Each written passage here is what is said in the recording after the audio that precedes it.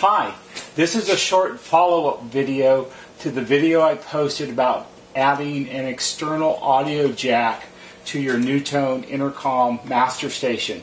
This is a 4406, it's an IM4006. In fact, it's serial number 1987, so it was made in 1996 and it was within the very first production run of this model. And like a lot of these units, the CD player no longer works. The CD assembly is complete, but it doesn't function anymore, and unfortunately these early CD players are no longer repairable. So for this customer, I added the auxiliary input jack over here on the side, and I'm going to talk about that a little bit. Here on the right hand side of the master station, you can see the miniature audio jack that I've added. This allows the homeowner to plug in an external music source. It's connected to the auxiliary input on the back of the master station. This is a standard 1/8 inch or 3.5 millimeter stereo jack that's been converted for mono use. And the typical way that you would use this is to have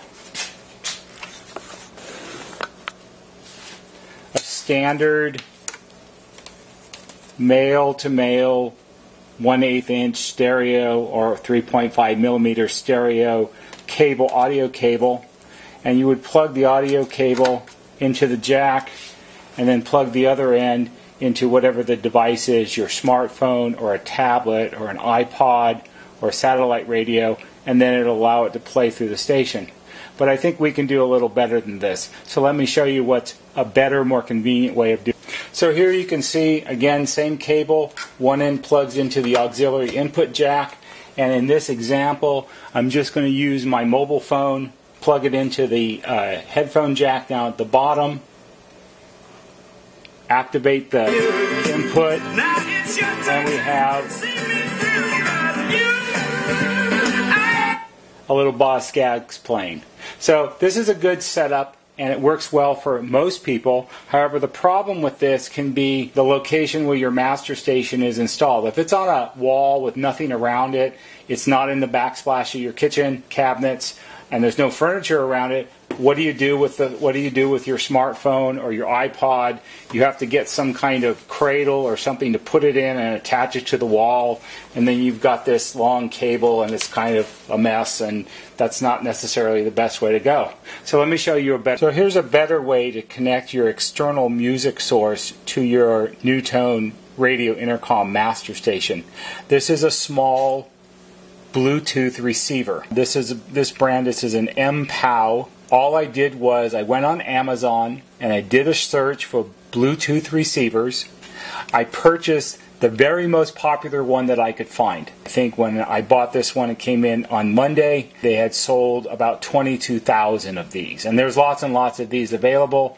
And this was a whopping, I think it was $17, and shipping was free. So for $17, you get the Bluetooth receiver. There's a mini USB charging cable. You do get the 1/8 inch male-to-male audio cable. And you also get this little connector here, which is going to come in really handy. This is sort of a male-to-male specialized kind of connector. This type of Bluetooth receiver is used a lot in to connect to car stereos, but it works really well for the intercom system also. So here's what you do with it. Oh, and this is battery operated. It has a built-in rechargeable battery. That's what the USB cable is for. It's to charge it up. You can plug it into any USB wall charger or plug it into a USB port on your computer to charge it up. According to the manual that came with it, the battery will last for about 8 hours of playtime. So far, I've used this throughout this week. The most it seemed to have run down in a normal day's worth of use, running around in the van doing service calls, about half a charge, I would say. It's pretty convenient and pretty easy to use. Let me show you how to connect it up. So on the front of the unit, there's a multi-use button. It allows you to turn the unit on and off and pause the unit to save battery. On the side, there's a plus and minus button. This allows you to scroll through the music on your smartphone. On the bottom is the mini USB connector for charging. And on the side here is the audio jack. This is where this is going to plug in. So all you have to do is plug this in here and plug this into the external audio jack that I installed on the customer's intercom. Now what we're going to do is you have to pair it up with your phone or your other Bluetooth enabled device, which I've already done. So all we have to do is press play, and we've got Boz Skaggs. Let's turn him down a little bit.